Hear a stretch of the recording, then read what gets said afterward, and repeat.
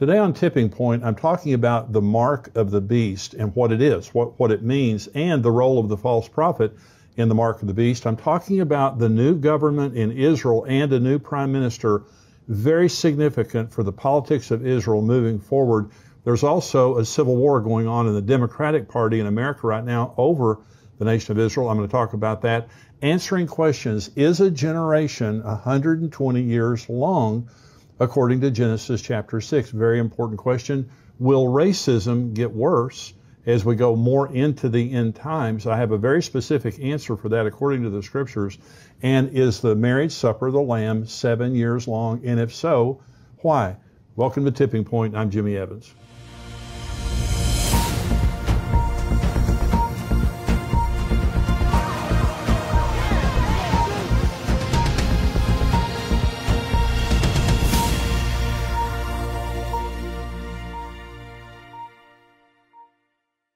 Welcome to Tipping Point.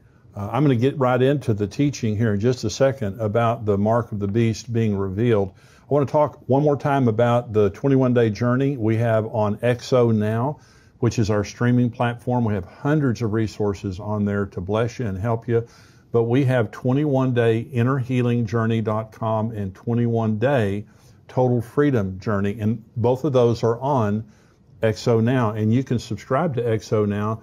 It's $9 a month. You can go to 21dayjourney.com/tipping point. And if you enter the promo code tipping point, you get 25% off your first month on XO Now. Now, we were just in Colorado this weekend for an XO conference, a marriage conference, and they have declared a state of emergency in Colorado because of the number of young people they have that are harming themselves, depressed, suicidal. Literally, the hospitals are full. There are hospitals there. The governor has declared an emergency because of the numbers of inpatient care and outpatient that they're having, specifically with young people. This is affecting the mental health of our entire nation right now. If this is something that you're going through or a loved one is going through, I really do believe it would bless you to go through the 21-day journeys, and they're both on XO Now, 21dayjourney.com/tipping point, and you can subscribe and get 25% off. The mark of the beast. In the last program, I talked about 10 facts about the Antichrist. The Antichrist is a major figure in the Bible. And so I want to talk again a little bit about the Antichrist, but I want to talk about the false prophet, and I want to talk about the mark of the beast. Specifically, what is the mark of the beast? And it comes from Revelation chapter 13. It's going to talk about now the false prophet, then it's going to talk about the mark of the beast.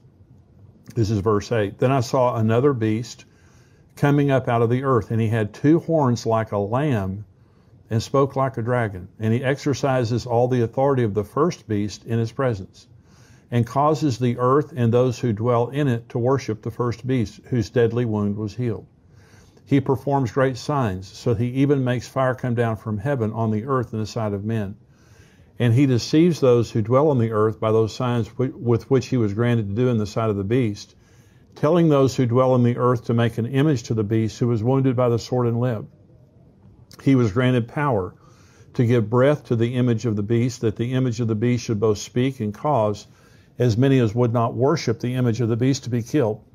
He causes all, both small and great, rich and poor, free and slave, to receive a mark on their right hand or on their foreheads, and that no one may buy or sell except one who has the mark or the name of the beast or the number of his name. Here is wisdom. Let him who has understanding calculate the number of the beast, for it is the number of a man. His number is 666. So let me talk about the false prophet first of all, because when it says, I saw another beast rising up and he spoke, he looked like a lamb, had the horns of a lamb, but he spoke like a dragon. This is the false prophet. Now, he appears as a religious leader, a harmless man of peace, but he literally speaks for the devil. Okay, remember, the Antichrist is Satan incarnate. So this is probably a religious figure who comes, and literally he's the worship leader of the Antichrist. He comes and causes all the world to worship the Antichrist. Now, some people believe this is the Pope. Some people teach very adamantly that the Pope will be the false prophet. I don't teach that because I just don't know. I don't know who it is. But it will be a worldwide religious figure that will lend his credibility to the Antichrist and cause the world to worship him. He deceives the whole world into worshiping the Antichrist, and he uses as part of his case for the Antichrist that he was miraculously healed from a deadly wound. This is what we're told in Revelation. He was resurrected, just like Jesus. They will pretend that the Antichrist was killed, assassinated, whatever, and then he had this miraculous resurrection, which will lend credibility. He has the supernatural authority in the presence of the Antichrist to do miraculous signs and wonders to prove the deity of the Antichrist. So it's in the presence of the Antichrist. I believe the Antichrist probably doesn't want the false prophet doing those miracles outside of his presence because he wants everyone to know it's about him. It's not about the false prophet. He leads the world to make an image of the beast that speaks and causes anyone who won't worship it to be put to death. You say, well, what is it? I don't know. Is it in Jerusalem? Is it in New York City? I don't know. Is it in Rome? I don't know. Is it a hologram? You know, because hologram technology now is very much here technologically. Is it where there's a hologram, he's speaking, and the world worships it? I don't know. All I do know is there will be an image, and the punishment if you don't worship that image is you will be killed. Now, the devil wants to be worshiped. In Isaiah 14, Ezekiel 28, we're told that Lucifer wanted to take God's place in heaven. He went from being the worship leader in heaven to trying to overthrow God. And so he wants to be worshiped. This will be his hour in the world where he won't ask you to worship him the way Jesus does. He'll demand it, and if you don't, you'll get killed. And here's the fifth fact about the false prophet. He causes the entire world to receive the mark of the beast in order to buy or sell. It is him who does this. He's the one who imposes this mark of the beast on people. Well, I'm going to talk about what the mark of the beast is. Well, the word mark in the Greek language is the Greek word charagma, and it literally means to engrave, an impression, a mark cut in or stamped on. This is like a tattoo. This is like an impression where this is in your skin. This is something that will be very present in your skin, your right hand or your forehead. Some people say, well, why is there right hand or forehead? Because some people don't have a right hand, or some people's right hand is not functional. And so if you don't have a right hand, you don't want it on your right hand, you can put it on the forehead. Either way, without the mark of the beast, you will not be able to transact business, which will be horrific. Not only are they threatening to kill you if you don't worship the image of the beast, but also if you don't take the mark, they're going to kill you. If you don't worship the Antichrist, they're going to kill you. So right now, for the first time in history, we have all the technology necessary worldwide for there to be a financial control of the whole world. Now, I've taught for many years that the cashless society is, we're going to have a cashless society at some point, and I still believe that's true. The cashless society makes it much easier to control the economies of the world, but honestly, today, it doesn't matter. They have the technology to where you couldn't even use cash if you wanted to, if you don't have the mark of the beast. And so we have the technology worldwide to be able to impose this right now. This is in the middle of the tribulation. So if the tribulation started tomorrow, there's still going to be a few years for them to gather the technology and the influence to be able to impose this on the whole world. But again, it's the false prophet who does it. And we have the RFID chip, the Verichip technology. The Verichip is like a grain of rice that they put between your thumb and your index finger right here. Animals have this in them. Products have this kind of technology in them. This is very common today. Vaccine passports, I don't know if you've seen the pictures of the vaccine passports, but they are like a tattoo, health here. And some people have this actually on their hand where you can't travel if you don't have this vaccine passport. Now, a lot of people have asked about Amazon Pay by Palm, and the Amazon Pay by Palm, this absolutely, totally is a forerunner of the mark of the beast, where you just walk up, they associate your palm print with a credit card, and you just wave your palm over it and you get out. But imagine just a minute that you had to also swear to a certain moral code or lack of moral code before you could transact. And I'll talk about that more in just a minute. That's what the mark of the beast is. And then the last one here is universal product code. I know that you've seen this on all the things that you buy at the grocery store, maybe something that you haven't seen. Each one of these bars has a numerical equivalent to it. And if you'll notice right here, this number 6 is 2 bars. These 2 bars right here, this is the number 6 right here. 6, 6, 6. The products that we buy at the store, pull some beans out of the pantry, pull something out that has the UPC code on there. All of them have 6, 6, and 6. You say, well, is that the mark of the beast? No, it's not the mark of the beast, but I think all of these things are just precursors to getting us comfortable with the fact that, we're going to have to use some type of technology that's associated with these things to be able to buy and sell. And the vaccine passports now, this is a wake-up call for everyone. They're trying to force people to get the vaccine. And I don't want to get into all of the politics of the vaccine. I have not taken the vaccine. I don't plan to take the vaccine. And I certainly don't want someone to try to force me to take the vaccine, because that won't work. I won't do it. And so you see people, a lot of Americans, I think 40 to 45% of Americans right now are saying they will not take the vaccine. But imagine just for just a minute that you can't travel, that you can't go to your work, that you can't, a hospital has tried to impose this upon their employees, and many of their employees walked out. Imagine for just a minute that you couldn't go to the grocery store unless you could prove that you had the vaccine. Those types of things. This is what's coming on steroids.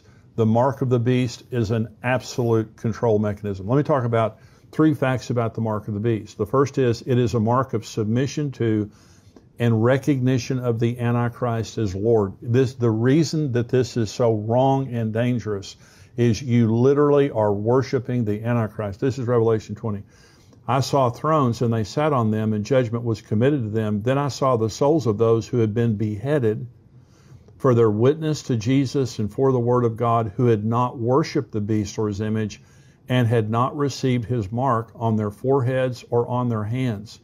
And they lived and reigned with Christ for 1,000 years. There are people that are going to be beheaded during the tribulation. This is not you. Now, if you're a believer, you're not going to be there. But for unbelievers who become believers, they accept Christ during the tribulation, and they're told you must worship this image of the Antichrist, and you must take this mark. And they say no, they're going to get killed. Many of those people, if not all of them, are going to get killed. Just picturing them here. They wouldn't worship him, and taking the mark is a part of worshiping the Antichrist. You are recognizing him as deity. And by the way, this is what the Antichrist is trying to do, or the false prophet is trying to do. He's trying to get the whole world to recognize the Antichrist as God.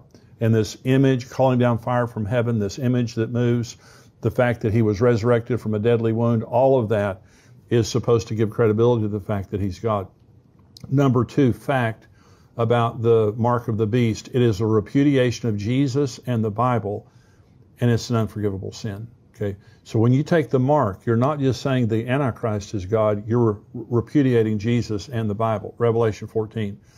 Then a third angel followed them, saying with a loud voice, if anyone worships the beast in his image and receives his mark on his forehead or in his hand, he himself shall also drink of the wine of the wrath of God, which is poured out full strength into the cup of his indignation. He shall be tormented with fire and brimstone in the presence of the holy angels and in the presence of the Lamb. And the smoke of their torment ascends forever and ever.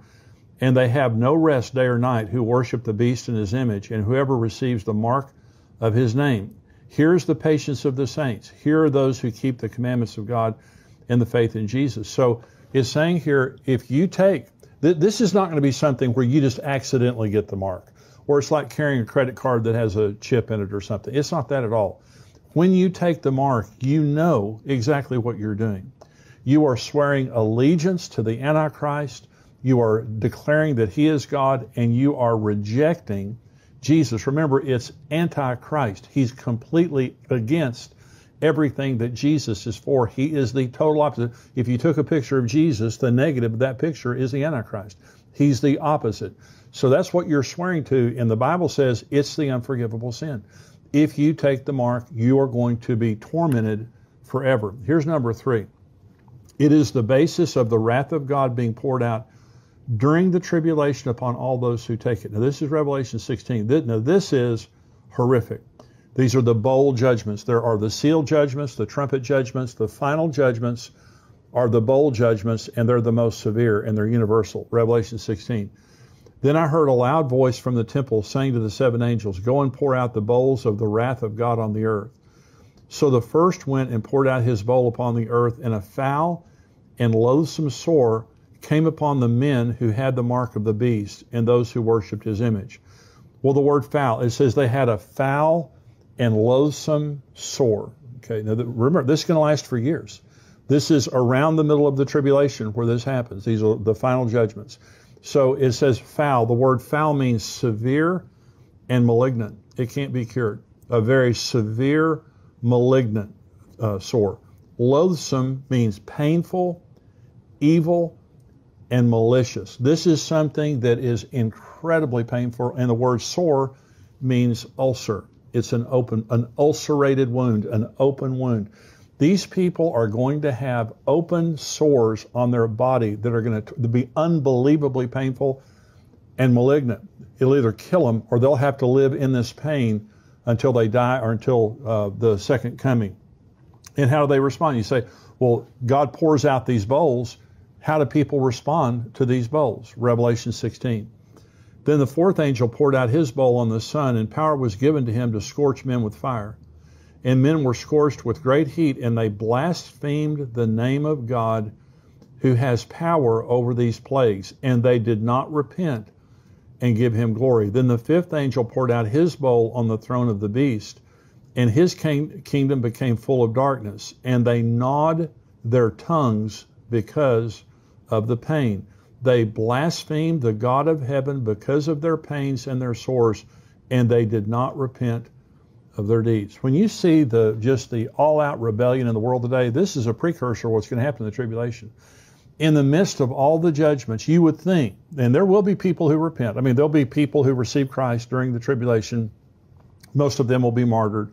If they don't, they're going to live through hell on earth. But listen, would you rather be killed by the Antichrist, or would you rather have these sores on your body, these malignant, terribly painful, open wounds on your body for years, and then go to hell? And so there really aren't any good choices during the tribulation, but the better choice by far, obviously, is to choose Jesus and to be martyred by the Antichrist and to live forever and ever in the presence of Jesus. It's just going to be a horrible time. Again, I want to say, you're not going to be there if you're a Christian. If you're not a Christian, I'm saying you need to open your heart and receive Jesus as the Lord of your life. You need, Romans 10:9 says, if you confess with your mouth the Lord Jesus and believe in your heart that God raised him from the dead, you'll be saved. And so if you'll just say, Jesus, I confess you as Lord of my life, and believe that Jesus is the Son of God, he was resurrected for the dead, he'll come into your heart and you'll be saved. And what that means is you'll live in heaven for all of eternity, and you won't be here during the tribulation. Jesus is coming to rapture the church. It could happen anytime. He's coming to rapture the church. We're going to be at a wedding for 7 years. It's called the marriage supper of the Lamb. And there will be 7 years of hell on earth called the wrath of the Lamb. And so one way or the other, you're going to encounter Jesus for 7 years. And my prayer is that you're ready and that you'll be at the marriage supper of the Lamb. It's going to be the most glorious thing in the world. And in spite of all the things that are happening in the world today, I'm telling you, we have something incredible to look forward to that's going to happen just any day. We're going to be in the presence of Jesus for all of eternity, and we are going to rule and reign with him. And I hope this has been a blessing to you. If you're not a subscriber, I'm going to say goodbye to you right now, but I wish you'd become a subscriber. You get the first month for free. endtimes.com. Go there. Sign up. Your first month is free. If you don't want to continue after the first month, you don't have to continue. But you can see, as a subscriber, the full podcast. You can also see all of our archives on there, all the articles and all the things, all of the tipping point programs before this. And if after the first month you don't want to continue, that's fine. But it's $7 a month, $77 a year. I think it's a great bargain to get this information, this encouragement, and to be equipped to live in the times we're living in for $7 a month, $77 a year. And so encourage you, if you're not